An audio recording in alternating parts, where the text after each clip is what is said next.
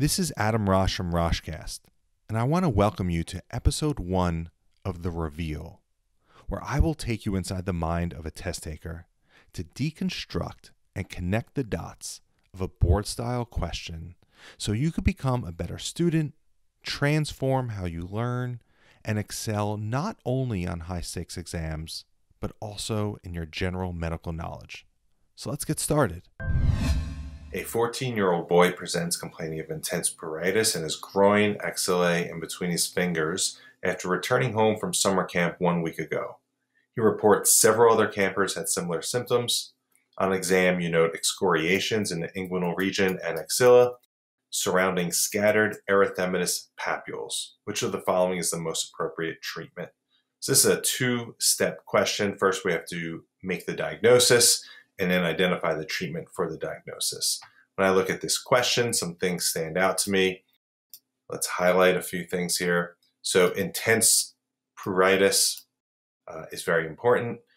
And the other area that really stands out is excoriations. So this 14-year-old boy is scratching, and erythematous papules.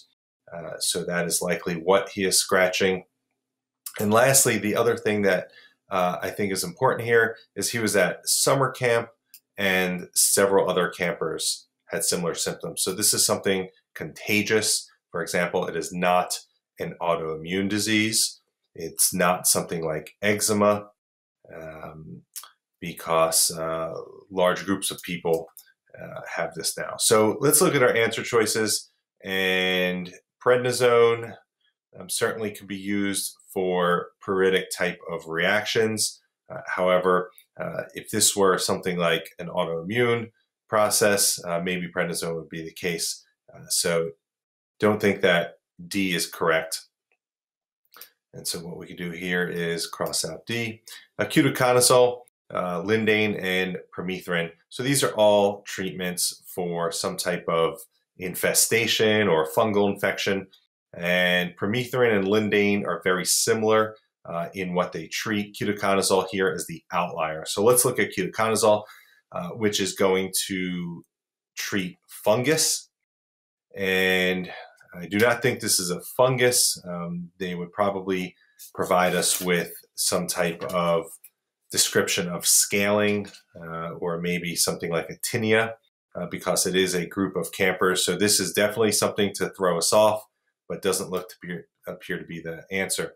Then there's Lindane and Permethrin. Both of these treat scabies. So this scenario is addressing scabies here.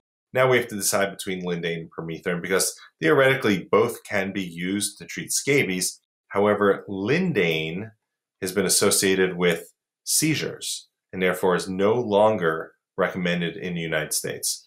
So the answer then, what we are left with is Permethrin. And so if we click on answer C, click submit or next, we have our answer here. So Permethrin is the treatment for scabies.